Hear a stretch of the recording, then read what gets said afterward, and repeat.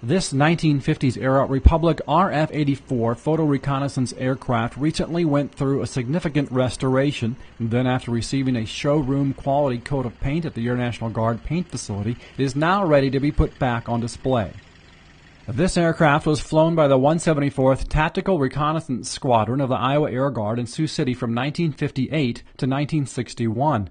The RF-84 Thunderflash, a variation of the Republic F-84, was the first of the modern jets to be specifically designed for photo reconnaissance.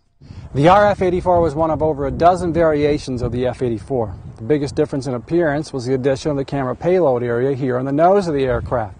The air intakes on the RF model were then moved here to the wings along the fuselage. The Thunderflash was developed for application during the Korean War, so when the Air Guard received the RF-84 after the war, the aircraft was still relatively new. A first in photo reconnaissance, the RF-84 used a viewfinder with camera controls in order to focus on specific targets. The tactical part of the RF-84 mission meant pilots would typically find themselves over hostile airspace, flying low and slow by today's standards, and usually alone. It was a precarious time in the late 1950s to fly photo reconnaissance. With both the U.S. and Russian fingers on the nuclear trigger, America's Cold War with the Soviet Union demanded quick, reliable intelligence, and that's what the Thunderflash could provide.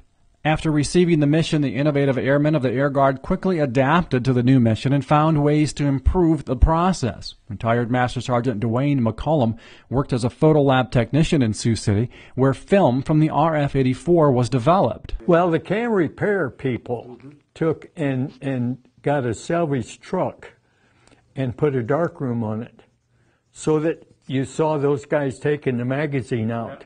Okay, they could give that to the truck. And then the truck was a darkroom, so that while they're driving to the hangar, they can take the film out, put it in the can, so that by the time they reach the hangar, they're ready to bring it up to the photo lab. The change in procedure, according to McCullum, cut significant time off developing procedures and resulted in getting images to the warfighters much more quickly. This was part of how the 174th eventually became the Air Guard's top reconnaissance unit in 1961.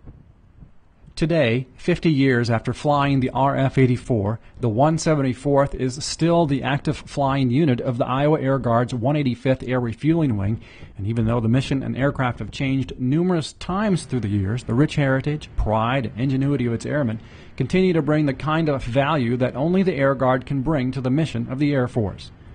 In Sioux City, Iowa, I'm Master Sgt Vince De Groot, Air Force News.